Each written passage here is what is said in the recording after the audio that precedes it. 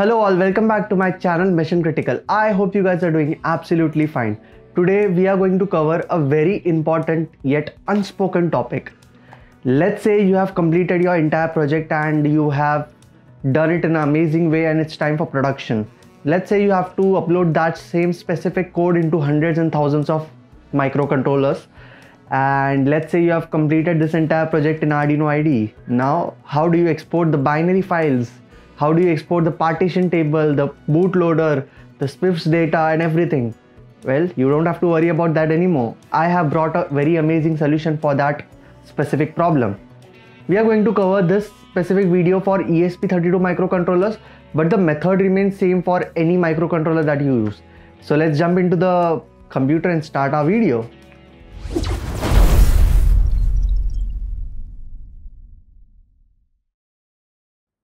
For this tutorial, we will need Arduino IDE, flash tool and the firmware which we need to burn on our ESP32 board. On the hardware part, we need the ESP32 hardware which we are planning to burn the code into. Step 1. Prepare the Arduino IDE. Before starting to burn the code, we need an example code for which I am using a simple SPIFFS reading code, which will read and spit out the file content on the serial monitor. Now that we have a code that we can burn on our ESP32 board, let's go to our Arduino IDE's preference and select the upload option at show verbose output. Now we are all set. Step 2. Upload the data for your SPIFFS. This step is only required if you are using a SPIFFS in your code. If not, you can skip this step to the next one using the timestamps. To upload the data content of your sketch, which in my case is a simple text file, we will use the ESP32 Sketch Data Uploader tool. If you don't already have this tool, head over to the link in description where you can download this tool. Simply extract and copy the ESP32FS folder.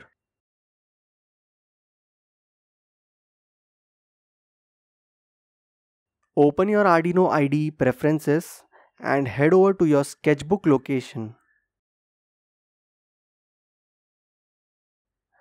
In this directory, go to the tools folder and paste the ESP32FS folder which we had copied before. Now all you have to do is restart your Arduino IDE.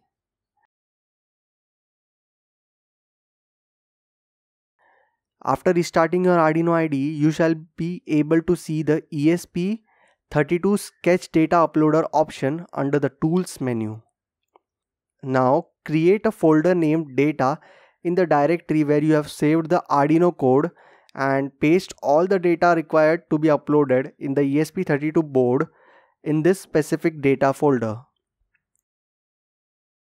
Now let's upload this data into ESP32 using the ESP32 Sketch Data Uploader option which we saw earlier. This tool has created a binary file for the data that we have stored in the data folder as seen in the command window of the Arduino IDE. If we scroll a little further, it says writing at 0x00 This 0x29000 is the memory offset for our 4 MB SPIFFS data, which has to be written on the flash memory of ESP32 chip.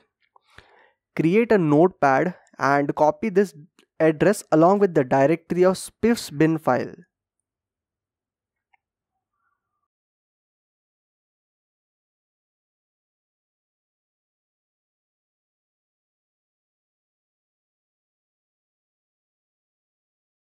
Step 3. Upload the code to your ESP32 board using the upload button. Upload the sketch into your ESP32 chip with all the settings as seen on the screen, except for your COM port. You can check your COM port in your device manager under the ports tab. Once uploading is done, scroll up the command window and you will see one line containing all the configuration settings, directories of bootloader, partition table, configuration bin file and all of the addresses offsets. Copy this entire line in Notepad. We will need this directories and offset address in our next step. Step 4. Flashing your ESP32 board using Flash tool. First, download the Flash tool by Espressif. You can do it by clicking on the link in the description or by googling the ESP32 Flash tool. Once downloaded, open it and a pop-up shall appear in which you have to select ESP32 as your chip type and factory as develop option. Next, unlock the settings by deselecting the lock settings option. Let's connect the hardware which has to be programmed to our computer. For this example, I am using two ESP32 boards, one of which is connected to COM port 3 and another one is connected to COM port 7.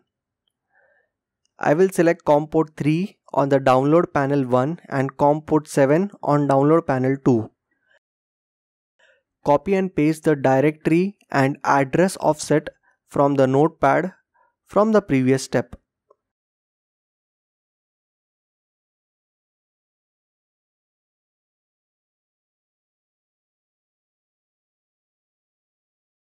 Click on Start All and 5 binary files shall be written on both the ESP32 chips.